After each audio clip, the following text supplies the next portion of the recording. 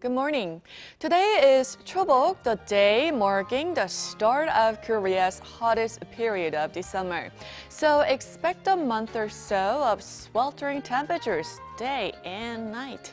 And right on cue, we'll notice hotter afternoon temperatures across the country, 2 to 7 degrees higher than yesterday.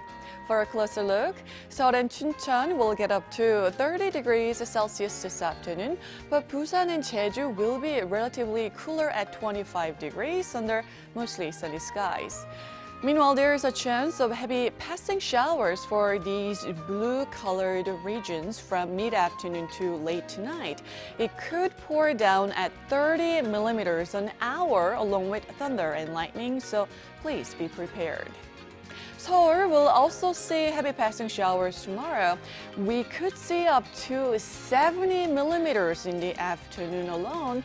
Then one last blast of monsoon rain is in store from Sunday.